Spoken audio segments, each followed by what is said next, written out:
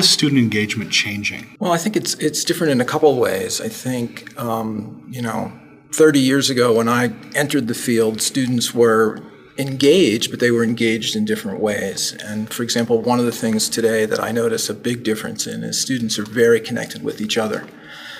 So their paths and channels of communication, whether they're on campus living together or whether they're commuter students or whether they're far away or whether they're at a distance, they're really in touch with each other and they're helping each other out a lot more than they used to. And I think, that's a direct result of the new technologies that let them do that. Mm-hmm. I'd like to think that students are more engaged in actively being a part of their education. I certainly remember when I was in school that, my main activity was going to class, taking really good notes, studying my notes afterwards, making sure that I did all my homework. I think students today are more a part of what's happening in the classroom by looking things up while class is going on, or by being involved with an online discussion, or using clickers in the classroom to interact with the material in some new ways. So I think faculty that I know try to encourage that. They want their students, believe that their students will learn better if they're more engaged in what they're doing. There seems to be a shift that I'm hearing for the past year or two of the change from sort of the top-down approach to more the center of the spoke. Could you guys talk about that? Are the students learning in a different way from the teacher, and what's the role of the teacher now? I mean, if you can look up all the facts and figures online, if you can look these things up, so what are we teaching and how are we teaching now? Well, I think teachers end up being more responsive to students because students are bringing more to the class than they might have brought before. And I think, years ago there might always be one or two students who were very active and made a big effort to bring things into the class. But now that the barriers to doing other kinds of research and to going other places and consulting other resources are lower, there's more of a democratizing effect. You find more students in the class bringing things in.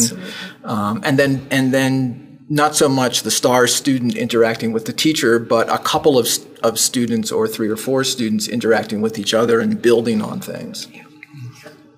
I can remember when I was teaching that there would always be the star student, and if you asked for an answer, that would be the student that would answer.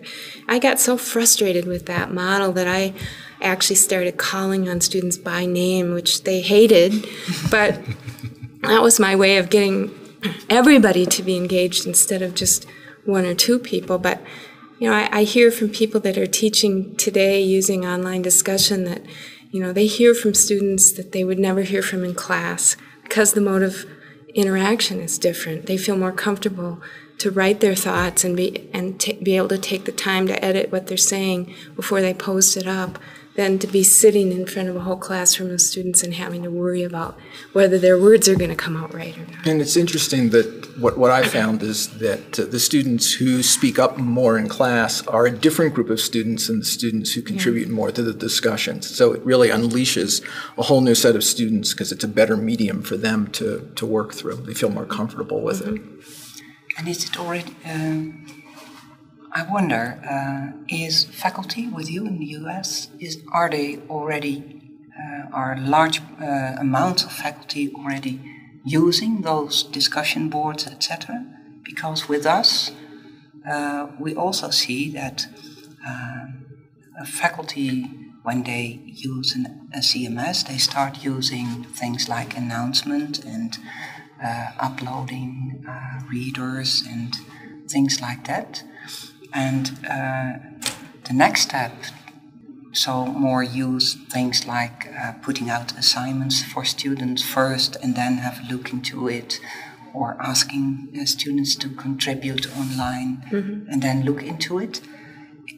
With us, it is not yet common with all of faculty members. So I wondered, is that the difference between? Oh, I wouldn't say it's common across all faculty, and I think it depends in some sense on the discipline. For instance, our Department of Education is very active in using online discussions, but probably the scientists would be less so. Okay.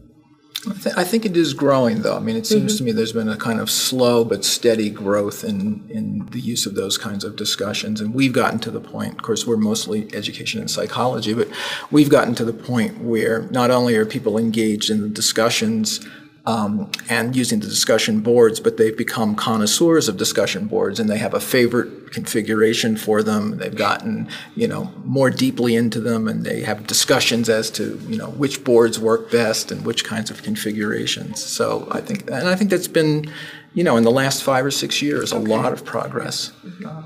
But I agree, it started with posting assignments, and it started with all the very standard kinds of things that people were doing, for years and years.